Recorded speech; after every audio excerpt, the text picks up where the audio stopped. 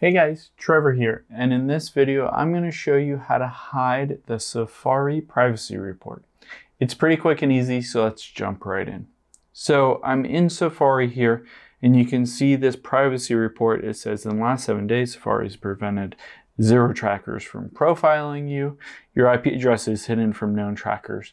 So if this is annoying when you open up Safari that it has this privacy report, it will sometimes be helpful, indicating that it's kind of helping keep your privacy on Safari. But if you don't necessarily want to be told every time you open Safari, it's really easy to remove this and edit this whole favorite screen and front screen that you get when you open up Safari.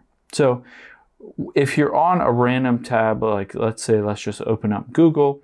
If you're on a tab like this, you can't edit it. You'll have to open up a new tab, and you can do that by tapping the 2 squares at the bottom right here, and then we'll just tap a plus at the bottom left here. So we'll open up a new tab. You want to see this home screen to edit the privacy report.